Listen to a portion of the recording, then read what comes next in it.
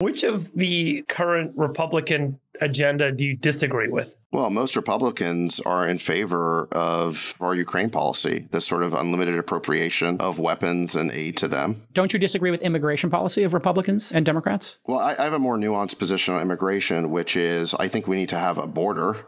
And it can't be just like an open border, which is the de facto policy we have now. But at the same time, we should have H-1B visas. And we want to, like Chamath said, we want to be an all-star team for the world. We want to have the best people who want to come here. It's a balance.